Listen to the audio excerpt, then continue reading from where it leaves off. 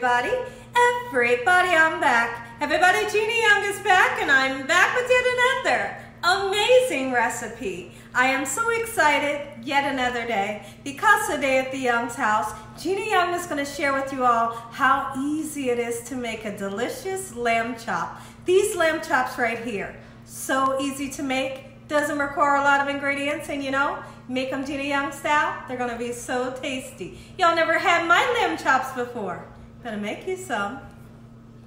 Here are the lovely ingredients you will need. The first ingredient that you will need is some nice fresh lamb chops. So here are my beautiful lamb chops that I have washed off with cold water and apple cider vinegar. I didn't use the lemon or lime like I would usually use because I find when you wash off lamb chops with apple cider vinegar, gives it a great taste. You will need some fresh garlic, so we're just going to use 1 garlic clove. You will need some fresh thyme, and over here, a really interesting ingredient, we have some cherry preserves. If we make our way back over this way, we're going to be using some sweet cream butter. We have a little bit of chicken broth, and on the side of our lamb chops we're going to make some flavored rice. So I have some rice pilaf we're going to make, and you're going to need a couple of spices so we can make this thing taste good. Here's what you need this way. You will need some paprika, some parsley flakes just to make everything nice and beautiful, and some black pepper and salt. Make sure your hands are impeccably clean. Let's get started with this really quick and simple yet so tasty recipe. The holiday is right around the corner, and you all are looking for that perfect dish to put on your family's dinner table. This right here is definitely something you can make. Lamb chops, they're small, but you can make a whole lot of them, and everyone is going to go nuts over this here recipe. It's going to be kind of savory, but yet it's going to have a little bit of a sweet taste because we are using the cherry jelly. Okay, so what we want to do first of all is go ahead, like I said, give them a nice wash, pat them dry with a paper towel, and I want to go ahead and season, and we're going to season both sides.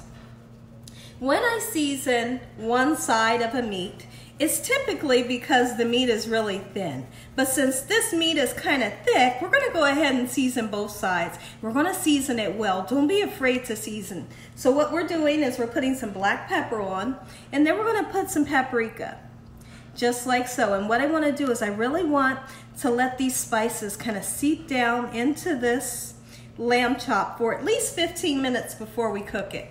Okay, and so I'm going to be honest with you guys, when I make lamb chops, all you really need is salt and pepper. But I do want that smokiness from the paprika. This is not smoked paprika though. This is just regular paprika. I do want the color from the parsley flakes, but like I said, when you make it, you really only just need salt and pepper. Let's get some salt on just like so, just a little bit on both sides.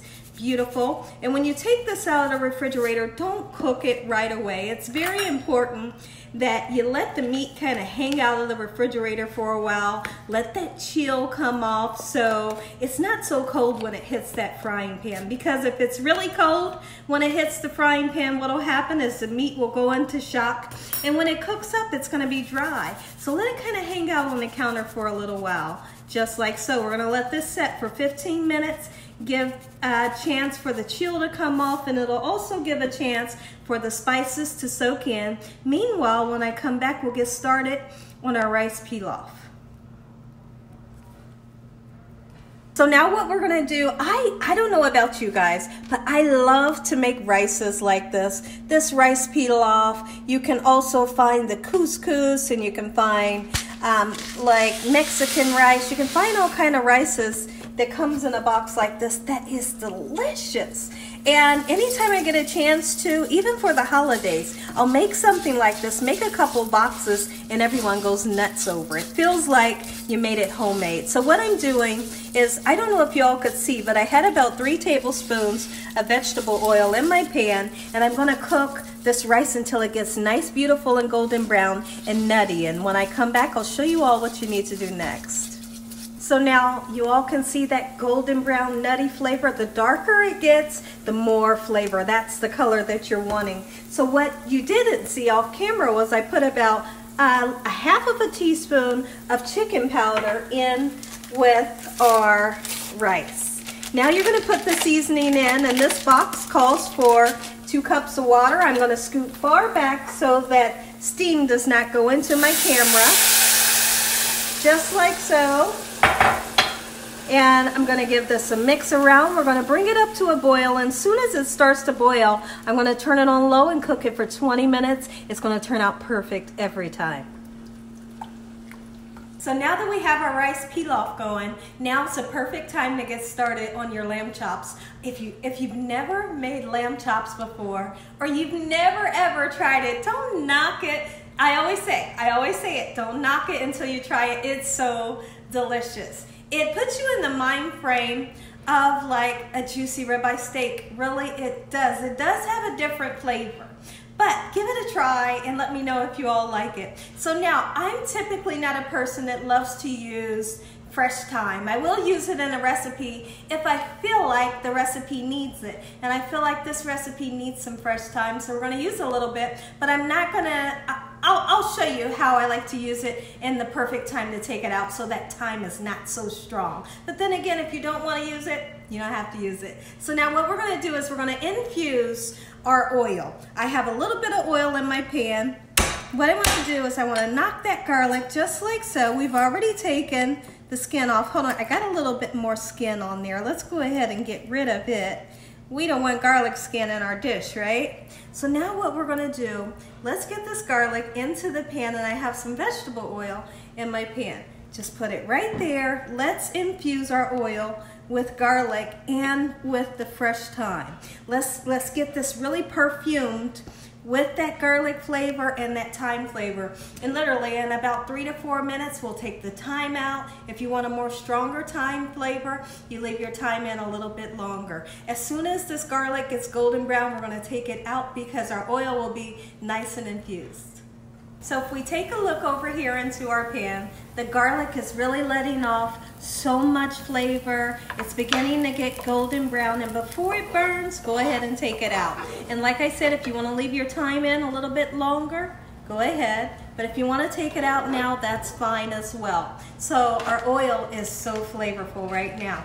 How I like to cook my lamb chops is butter naturally burns at a high temperature, but when you mix it in with oil, it won't burn as quickly. So we want the flavor from the butter, and we want the help from the oil, you know, so that your butter does not burn. Let's go ahead and use about a tablespoon, maybe a tablespoon and a half.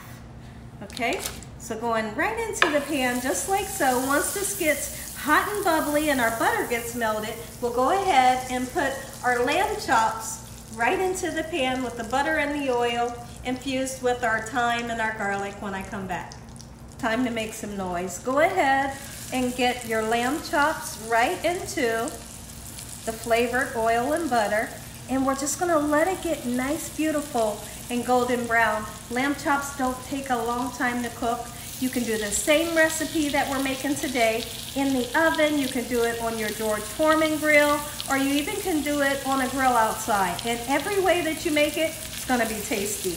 My grandma Lucille would make lamb chops, and when she made hers, she would always go out and buy a mint jelly, and she would have like white rice underneath the lamb chops, and she would have like this bright green mint jelly, because they do say that mint goes perfect with lamb chops, and I do agree, but I like to switch things around a little bit, and let's just use this cherry preserves. It's going to give you such a sweet taste that's not overwhelming because it's just going to be savory, but just a hint of that cherry in the back of your palate.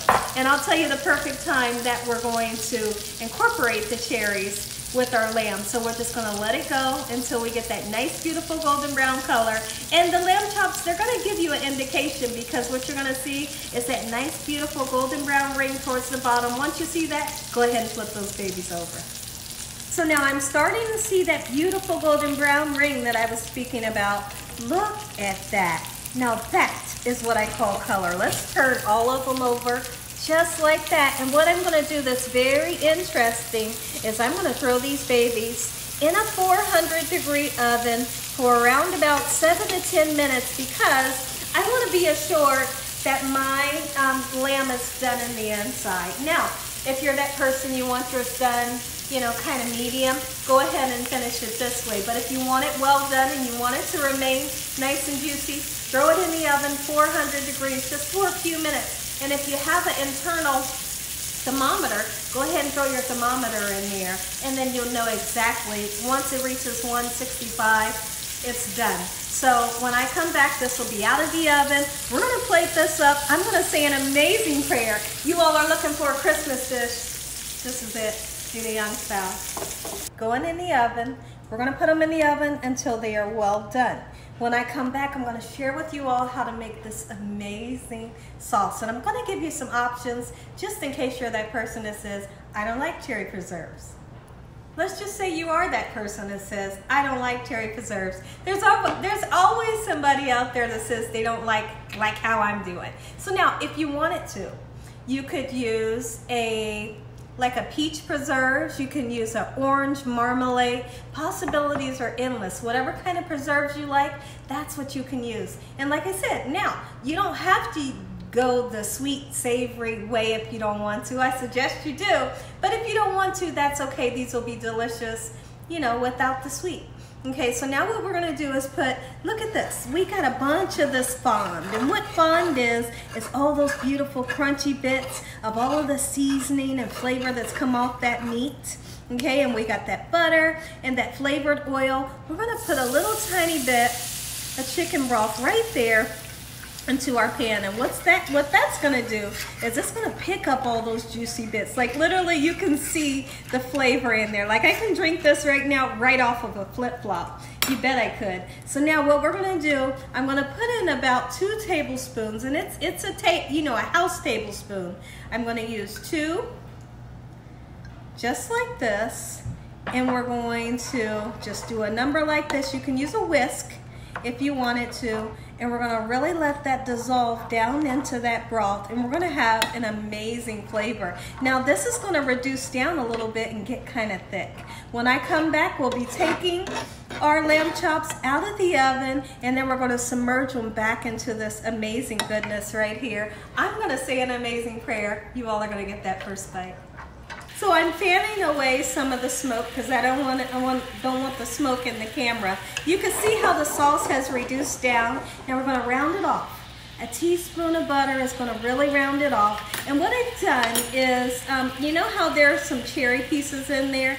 You can do this. Or if you're that person that says, well, I don't want the cherry pieces. Well, what you're gonna do is you're gonna strain your sauce. This sauce is gonna continue to get nice and thick, and you know, I have to taste it. I just have to. I gotta taste it to see how happy. I love this flavor together. Oh, it's so good. All right, that's what I'm looking for.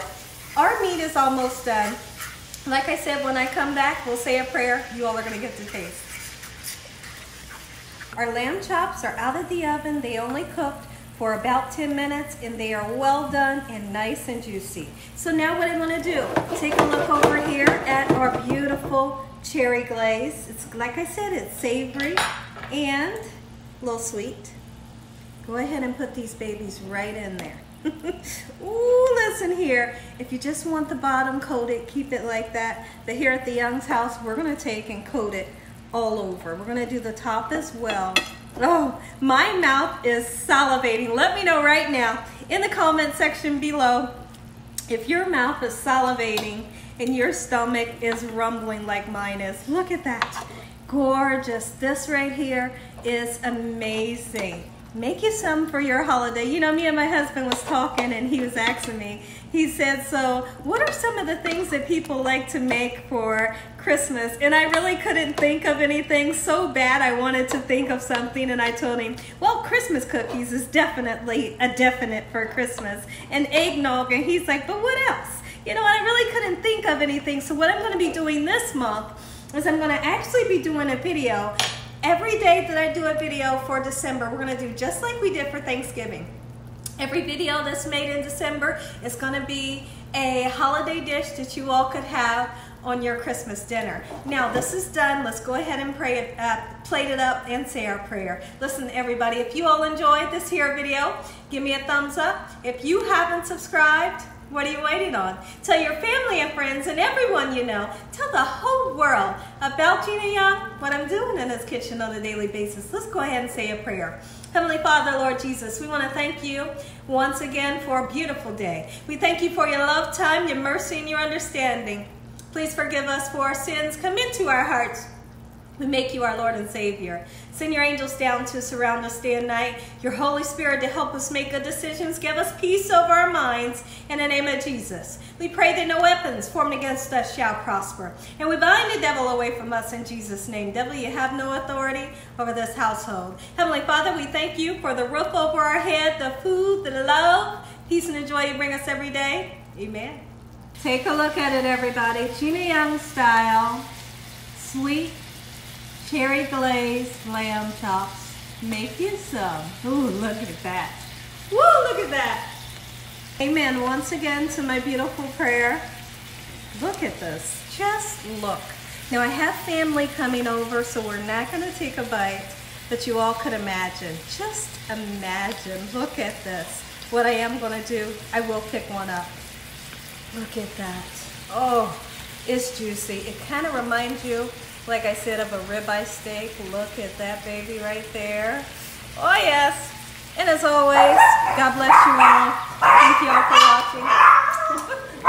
Good night.